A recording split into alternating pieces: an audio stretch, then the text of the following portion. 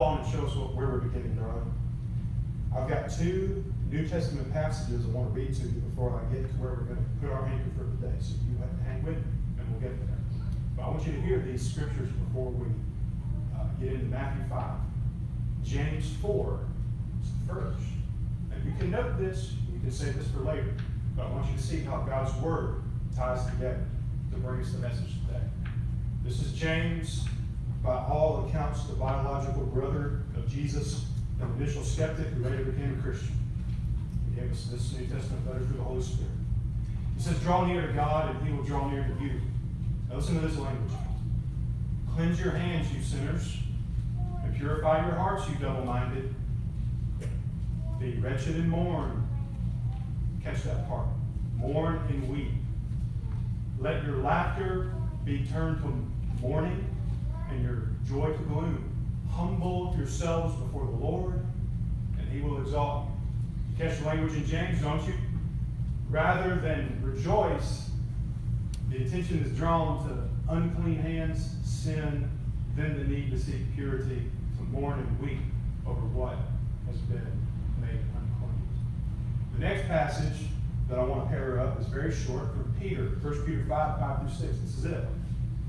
This is not James, this is another man. This is someone who knew James well, Peter. He says, "Likewise, you who are younger, be subject to the elders." Now, I'm in trouble. "Clothe yourselves, all of you, with humility toward one another, regardless of age or status." For here it is. "God opposes the proud, but gives grace to the humble." James says, "Humble yourselves under the hand of God." Peter says, "God opposes the proud, but graces the humble." Peter goes on to echo James, "Humble yourselves, therefore, under the mighty hand of God, so that at the proper time He may exalt you." Now, how about that? James, humble yourselves. Peter, humble yourselves. What would Jesus say?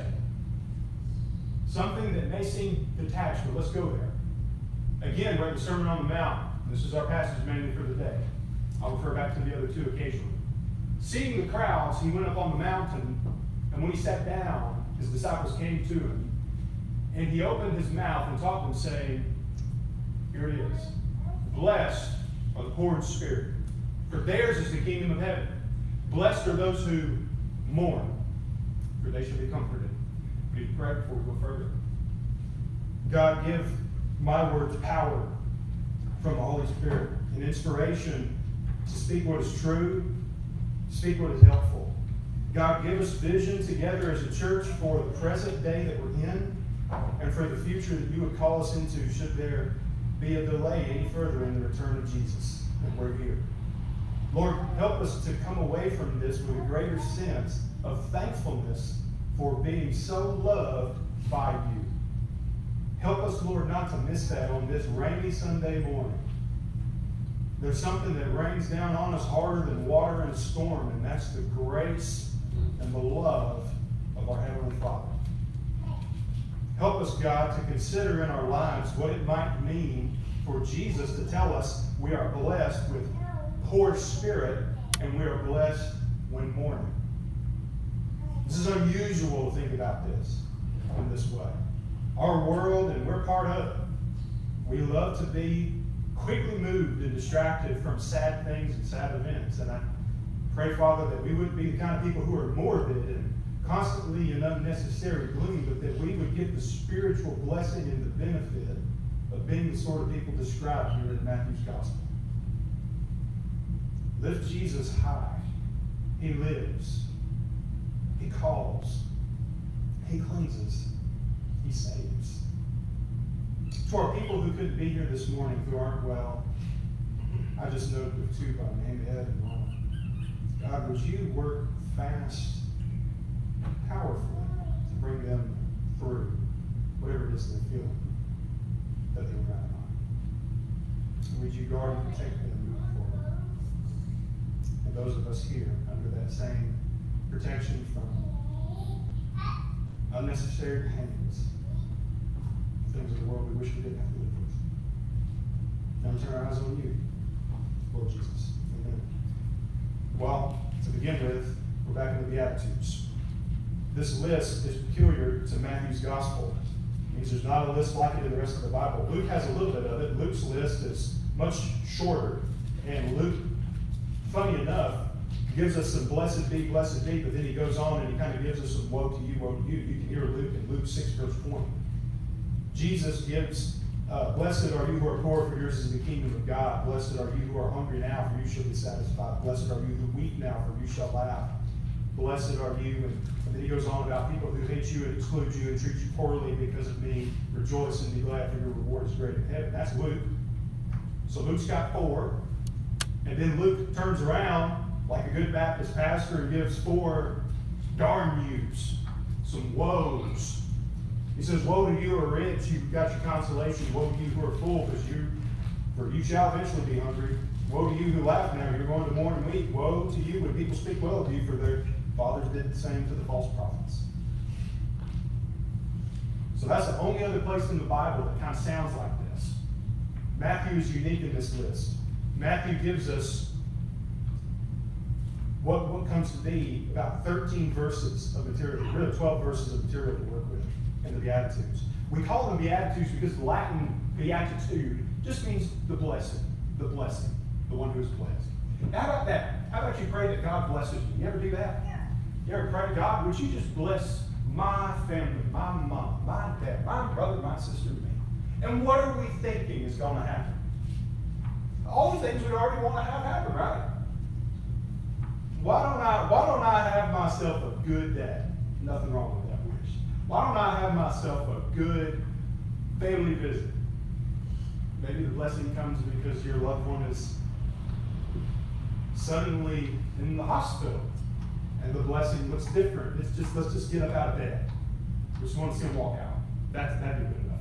Or maybe there's an announcement that a new baby is on the way. Would you bless with a safe delivery, a healthy baby, all the things that come there. So we shape our expectation of blessing based on the circumstance, and then we go and we ask God for that. And that's fine. Nothing wrong with that. But Jesus, when he begins to teach his disciples, as it says here, he's on the mount, he opened up his mouth and he talked, and his disciples have come to him. We can assume the crowds are still there, but this message is the immediate crowd is disciples. The rest can hear, and the application is there. They can start to live like this too. They can become other disciples. But Jesus doesn't begin by saying, blessed are you when your hopes and expectations are met. He rather says something kind of strange. It'd be as if the pastor got up in front of the crowd on a Sunday morning and said, blessed are you when you feel like nothing. He says, blessed are the poor in spirit, but theirs is the kingdom of heaven. The poor in spirit. My point for you today, between the first 2 Beatitudes, which will be my emphasis. Blessed are the poor in spirit. Blessed are those who mourn. My point to you today is this. God's kingdom and God's comfort are reserved for those who recognize their desperate need for grace. You want the kingdom, you want comfort, you've got to come to God just as you are without one plea. But that thy blood was shed for me. We are not going to be like the people Jesus will mention later in Matthew 7, who say, Lord, I've done quite a bit for you on earth. You could add up the list, and it's been miraculous, God, what I've done for you here. I've been a miracle man and a demon exorcist. I've been real powerful down here in your name. And Jesus would say, the spectacle is not what I was after, friend. It was the relationship. And he would say, depart from me, for I never knew you. So, we are looking at a peculiar kind of relationship to God that is defined by beginning it poor in spirit. When you read the Beatitudes, you see things that probably are going to challenge you. You might say, I come short here. I look at this list, and I'll be honest with you. Some of them stand out to me as more strengths or natural inclinations than others. Some of you are gifted with a gift of mercy. You are able to bear with people who are hard to deal with. And you can carry the patient presence and smile of God forward in your relationships. Some were more efficiency driven. And the need to be merciful can come with a lot of frustration in our lives. Others of us love to go into challenges and conflict situations and see what we can do. So we run into Matthew 5:9 that says, blessed are the peacemakers. And we say, well, sometimes you need to get in a fight. Right? Not me. No. I'm peacemaker. I am the peacemaker chief, as far as I know it. Get me out of the controversy, get me out of the fight. But you know what? Sometimes it's true. You got to wear the armor of God because the day of fighting is coming. You can't always back down and hide. Quite frankly, as a matter of fact, I think the spiritual condition of our day and time demands more of a Joshua mentality. Be strong and courageous. The Lord goes with you. So the Beatitudes have nothing to do with our personality type. You ever taken one of those personality type tests or been around somebody who's telling you about theirs? Myers-Briggs, you ever heard of that one? In the professional world, they give you the Myers-Briggs type indicator. You get a 4-letter combination that explains your psychology and why you think this way and how you might be when you're dating or married, how you might be when you have kids, how you might be if you were to work this type of job or go to this type of school. I gotta tell you, my type is the ENFJ. It stands for extroverted, intuitive, feeling, and judging. I don't know about all that, but when I went and read the quick shot of what an ENFJ is like, I did kind of feel like somebody was scanning the front and back of my brain. It says we tend to work better based on our convictions than on how much money we make. We tend to want to lead others into a brighter future even if they're not ready to take the steps. There's another type that my wife got into another personality test. You might have heard this. This seems fashionable among young ladies. It's called the Enneagram. It's a 9, means the 9-sided type. It's usually 1 of 9. It calls me the peacemaker, type 9. Let's start peacemaker. So this has nothing to do with that, though.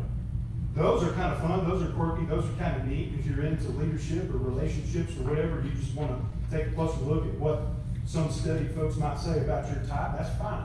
Nothing wrong with that. But that's not what the Beatitudes are. The Beatitudes are to be really a progressive, building upon itself way to identify disciples of Jesus. These traits, these characteristics should be our daily experience in some manner. Not every day are we going to mourn as other days. But there should be certain spiritual, personal realities that as we come before God, we carry that before God, and we say, Lord, this has broken my heart, but here I am to offer it to you and to have you to help me deal with this thing that I'm mourning over. It should be that every day we work from a merciful disposition. It should be that every day there's a meekness about us. It should be that we have a hungering and a thirsting for the rightness, the goodness, the righteousness of God. Not every day will you be persecuted, perhaps. Maybe not directly. But that's in there too. And so we come to these, and what I want you to understand is it's not like some of us are going to only have one or the other or another or another.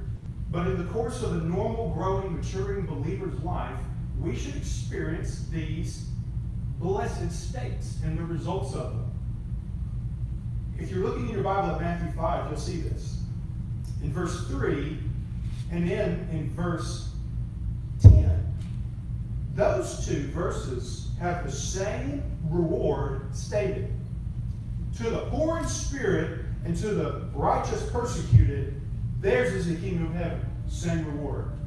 Present tense. Not there's going to be the kingdom of heaven. Theirs is the kingdom of heaven. For the rest of them, it's they shall. So we're looking in the future. And I would submit to you that these they shalls are things that we might get a taste of in this life. Perhaps a mouthful of it from God. They shall be comforted. But I want to go ahead and argue, at least based on the meek shall inherit the earth, that some of this stuff is really reserved for the far future where God brings about the full result of recreating heaven and earth. And then he gives to us, his people, the kingdom in full. They say that Adam was created to be like a vice royal presence on the earth, to represent the reign and rule of God. They say that because it's typical in ancient times that the king who would want to proclaim, "This is my kingdom," would set up then a statue, an image, an icon. Why was it Nebuchadnezzar wanted to bow to the image? Show he's a king, he's a ruler, he reigns. God sets up man in his image. In the image of God, man represents the king who reigns and rules. So where is God reigning and ruling? The earth shall be full of the knowledge of the glory of the Lord. Wherever people are to be found, God is the right ruler, the one who reigns. So in a sense, we feel this kingdom of God reality now, but it will be delayed later. I want to break down for you the first two Beatitudes very carefully, and I want to do it under a quick header real quickly. I believe this part of the Bible, I agree with a Christian brother who wrote a book that he didn't get to see published. He died, and then it was published, named Jerry Bridges. He's an old gentleman. He lived through the Great Depression as a young boy, died in 2016. And if you get a hold of any Jerry Bridges book, you will inevitably be helped, I believe. He's a great communicator of biblical truth. But he said that he believes that the Beatitudes are a portrait of Christian humility in action. Humility.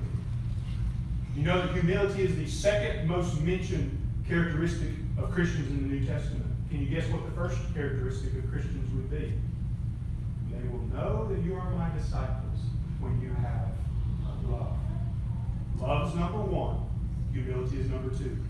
Love finds about 50 mentions, directly or indirectly, of believers in the New Testament. Humility takes about 40. So it's not far behind.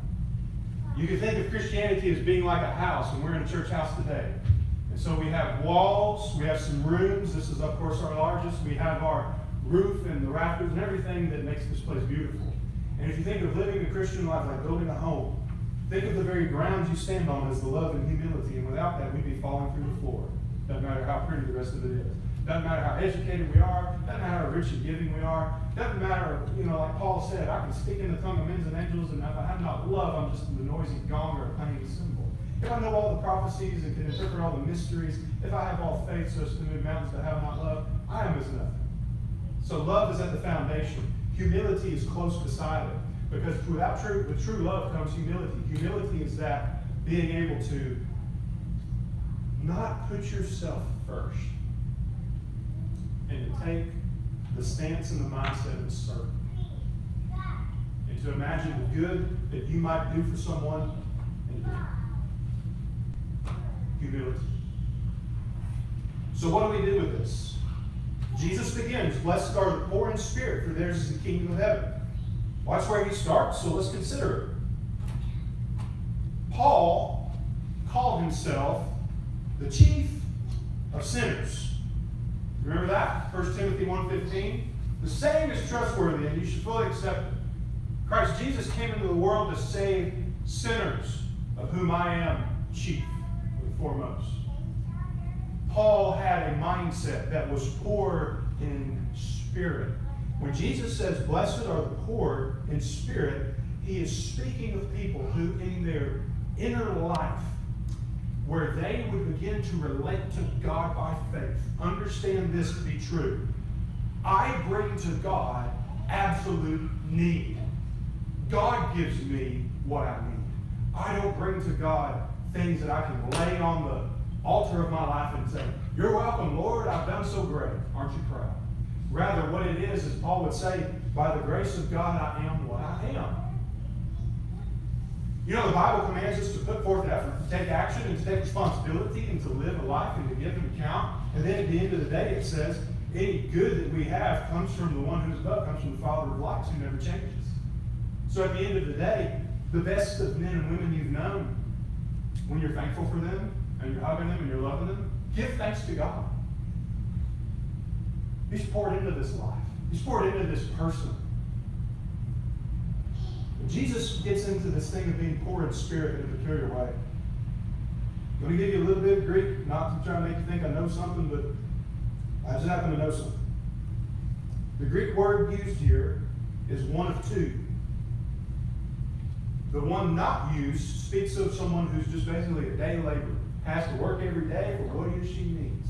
In other words, has no assets to fall back on. When When times get tough, can't fall back on an investment.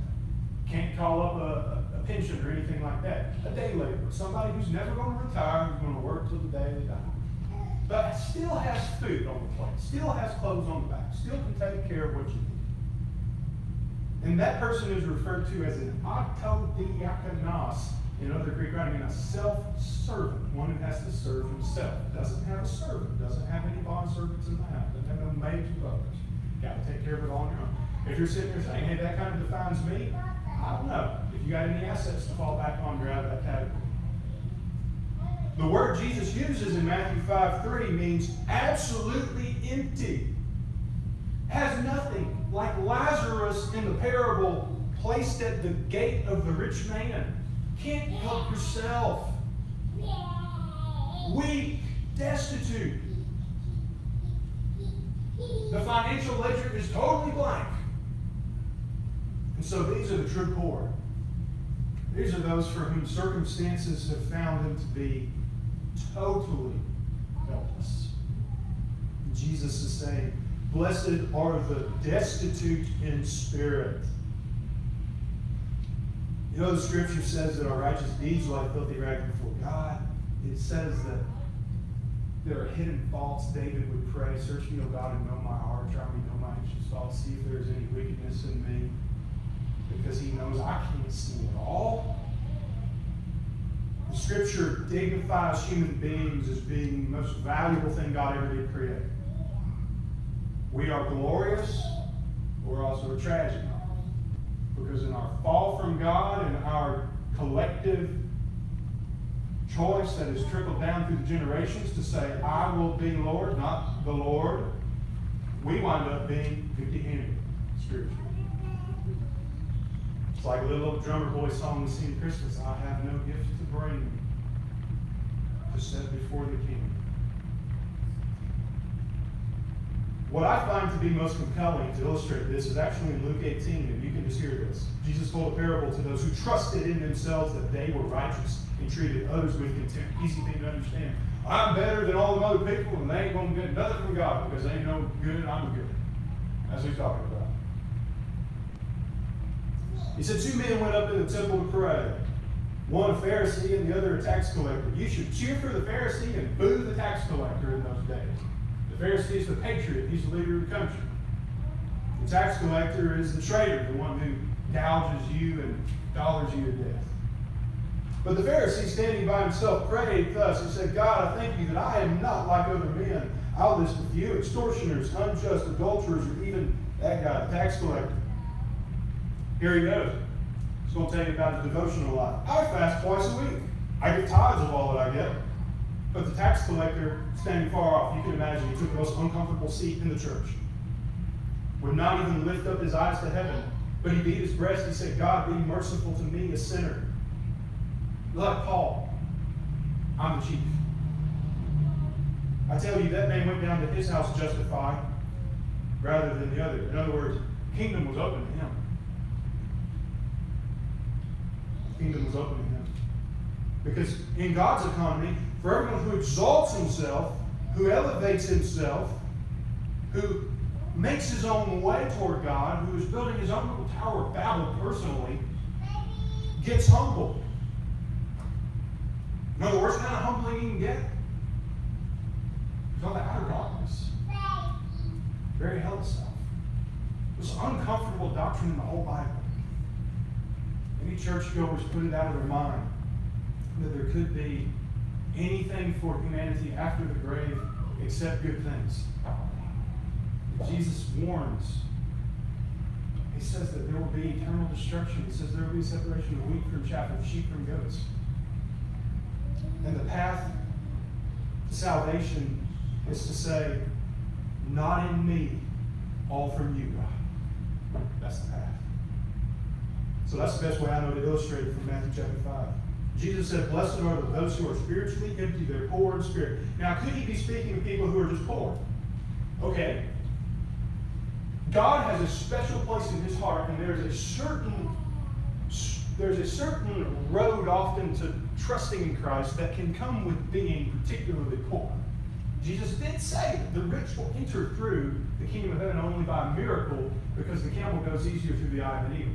And he wasn't talking about rich in terms of what's in your mind. He was talking about the literal rich. Paul did say that love of money is the root of all kinds of evil. Getting hung up on that, you can run off and pierce yourself with many pangs is the words that he said. He said you can start to inflict self-harm by your life's goal being more and more and more. And we know how. You have to start to cut corners ethically. You have to start to make shady deals in the back room. Or like so many young men in our city, you push fentanyl or pot. So we can understand the love of money is the root of all kinds of evil, even if you did it all honestly, and your satisfaction and your joy and your happiness is dependent on the cash flow, then you have displaced your worship from God to things. So Jesus has a nugget of truth in Luke's gospel on this because he speaks of the poor there. But Jesus also said the poor you will always have with you. And quite frankly, friends, if the goal of this verse in the Bible was to get us to say, I'd rather be poor so I can be blessed, and you want to liquidate their assets, you're not going to have anything to share with anybody. Those who depend on you are going to be lacking what they need. So the kind of poverty that you see when you go off to the poorest country in the world, Burundi, Africa, or one of the poorest countries over here, Haiti, or down to Central America, or in the slums of India, that's not the thing Jesus is saying is blessed. What Jesus is saying, when you think about it, the tax collector was probably like Zacchaeus, capable of giving away a whole lot of money at that point. Because he most likely was an extortioner, cheater, crook. He was a villain in terms of ethics, in terms of loving thy neighbor. But it was when he emptied himself, not beginning with his pocketbook, but beginning with his heart, and said, God, it's the mercy that I want. You think that changed his life? You think he did his job honestly after that? Maybe he found a different job. He had to change it because he became a kingdom citizen. And when you are in the kingdom, you say, his rule, his way, where do I go now? We move on to blessed are those who mourn. Blessed are those who mourn. This is closely tied to the first. Now here, it doesn't say, blessed are those who mourn in spirit. It just says mourning, for they shall be comforted. Again, just like the word for poor is the harshest Greek word for poor, this is the most severe Greek word for mourning. This is tragic news that drives you to hysterical weeping that you can't control. That's what this is. This is total loss, and the only thing I know to do now is break down. That's what this is. Some of you in this room have known that. Hard to shake it. But he says they shall be comforted. And so let's consider this one together. Jesus would have us to mourn over some things. What he would have us, I think, to mourn over, and we can learn today, to be things that bring us back to him. You know Isaiah, when Donald preached from Isaiah 6, and Isaiah sees this vision of God lifted high. It's a glorious thing. It's heaven wide open, and there's his robe filling this temple. It's a sight like no other, and he's got the angels around. Holy, holy, holy is what they proclaim. All earth is full of the glory of the Lord, they proclaim. And Isaiah, he begins to break down. He uses a word that you would use when you are grieving. Woe is me. And it's this thing. He shows that he's poor in spirit. He says, I'm undone. I'm a man of unclean lips. I live among the people of unclean lips. I'll give you two things based on that correlation that I want you to think about. Do we mourn over sin? And do we mourn over the state of those around us in that same way? A preacher named Leonard Ravenhill, I believe it was him, that said he had a tear-stained corner in his office. He would kneel and pray for his church. As he thought about what they went through and things that he was hearing, and urgent needs and stuff he just wanted to bring to God. He got so deep in prayer and so profoundly moved in spirit he cried. I think a lot of times in our country, when we go about mourning, we think, how am I going to mourn for other people who are in a bad way? Well, let me ask you this. Did the shooting in Uvalde touch your heart? 9/11? We're going to have that anniversary in 1 week. About the teenage crisis of emotional and mental well-being. I'm not often going to recommend that you do something with the New York Times, but through another Christian resource, I was pointed to coverage they had of that crisis. And it said that 13% of surveyed young people reported a major depressive episode in the last couple of years. How about that? That's also the most unreligious generation of Americans. That's also a generation of Americans who have been told, we're not really sure what you are based on first glance. You shouldn't be either. So life is one big canvas for you to experiment. I have nothing wrong with a kid being artistic or expressive or creative or different. Okay? We had a lot of homeschoolers where I was last. Different. Public schoolers are starting nowadays more like the homeschoolers I grew up with. It's kind of going backwards. The homeschoolers are acting like public schoolers, and the public schoolers kind of don't know how to talk to humans. But the homeschoolers can lead the charge and teach us all how to speak. I've seen weird kids.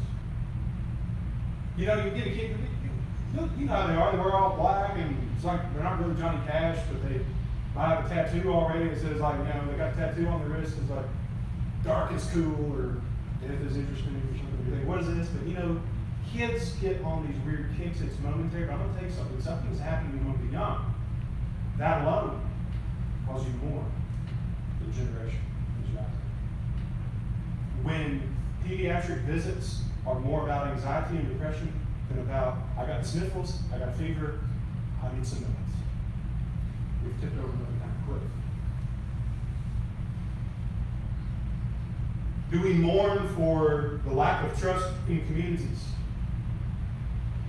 Do we mourn because institutions that formed culture have been deteriorating in terms of their public trust? And really in terms of that, there can be good reasons for it. Again, do we mourn because the deep things of God are regarded as inconvenient in our busy lives? Do we mourn because pornography is rampant everywhere? Do we do that? And then that's just for people out there. Maybe some of those apply to us personally. So do we mourn over our own sin? Do we weep over our own condition like James commanded? Cleanse your hands, you sinners, purify your hearts, you double-minded, weep and mourn. Why? Because in that vulnerable, open, broken-hearted position before God, there He can make a masterpiece out of your life.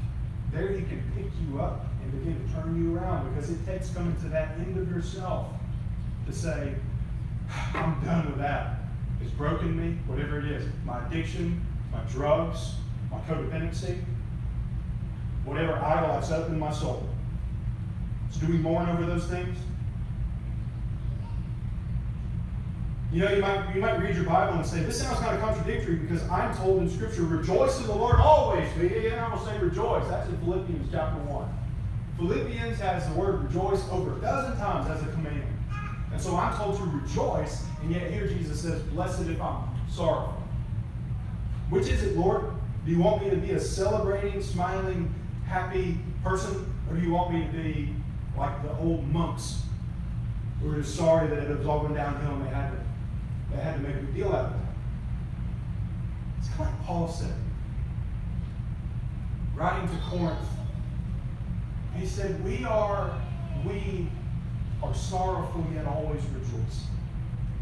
There is, just like Jesus could feel, the joy of fellowship with His Father. But then He could look out at Jerusalem and He could say, I would have gathered you, but you wouldn't have it. He could look into the tomb of Lazarus, and knowing that He was going to call a living man out of that tomb in the next few moments, could still be moved to weep at the reality of death. And so sorrowful yet always rejoicing is actually a whole lot like Jesus. More so than you might think. You know, Jesus didn't have to be poor in spirit. He didn't have sin. He didn't have anything lacking between him and his heavenly Father. He was fully complete. He was indwelt. This is God in man from the moment he was conceived. And yet that one's for us. But then when we look at the rest of these Beatitudes, we begin to see in mourning and in meekness and in desiring righteousness above all, and mercy and a pure heart and a peacemaker and being persecuted. These are actually things Jesus has already laid out and lived already. We're just following in his steps. And so I go where I begin. The kingdom and the comforts of God are for those who admit spiritual need. It says they shall be comforted. What's the greatest comfort you can have when you're sorry for something? I'll give you a few. It's out of your hands, but God will make all things new. You know that? No one is going to overdose in the kingdom of heaven when all is said and done. When I look at the world around me and take stock of the worst of it, I, in my heart, cry out and say, it wasn't meant to be this way. Kids ought to not have to worry about sorry dads walking out on them. Kids ought not to have to worry about shooters in school. Citizens ought not to have to look at their court system or the institutions that are meant to bring justice and wonder what is happening. Citizens ought to be able to function in a duly constituted, rightly set up, safe, liberated society. People ought to ground morality in something outside of themselves, because we can't, it's not enough to say this works for me, but not for thee. And I look at all that and I say, what does it mean they shall be comforted? One day God will set it all right. But personally, I find discomfort when I am in touch with my own sense of sin, when I'm feeling on the worst side of Jesse Bryan Banks, and I look up at the Lord and I say, what help do you have for me? I'm reminded of the cross of Christ. I'm reminded of the resurrection of Jesus. I'm reminded that it's been paid in full. Oh, am I inadequate? He's more than enough. Have I fallen short? God gave the ultimate, perfect lamb to go on his altar for me. Old Israel would need to find that spotless lamb at Passover and run through the rituals and do all of that, and there was some godly, divine stuff going on in there. That was a very important symbol for what was to come. There would be a spotless lamb who would go to the cross. And I don't get to paint the blood of the literal lamb over the doorpost of my house, but his blood is over the proclamation of my life that says, forgive and clean. So I have that hope. There's comfort in that. Blessed are those who mourn, for they shall be comforted. Amen. And how about we take a little personal note on this? When you got folks around you who are mourning, give them a dose of something. Paul said, 1 Corinthians chapter 1, he said to God, or 2 Corinthians chapter 1 rather, the God of all comfort comforts us in our affliction, so we may pass comfort along to others who are like us. So pass that on to them. But the ultimate comfort is the comfort of Christ and the cross and the empty tomb. I've got a man who is my advocate when I'm at my worst. And he doesn't have to see me being at my best to love me anymore. Nope. I don't have to put on a show to draw him closer. And he stands at the door and knock, ready to always come in and have a little spiritual supper with me. Just open it. So, do we see now why Jesus might say, blessed are the poor in spirit, blessed are those who mourn? You want the kingdom and you want the comfort?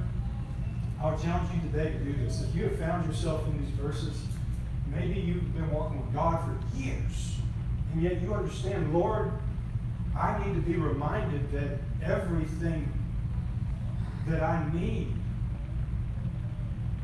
spiritually, eternally, is supplied in you. Even the physical that I need, the very breath I breathe. What I need to please you, to be able to fellowship with you, has already been supplied, because that need is called grace. And its co-equivalent is mercy. Grace and mercy, forgiveness. Maybe you need to go back to that way of thinking.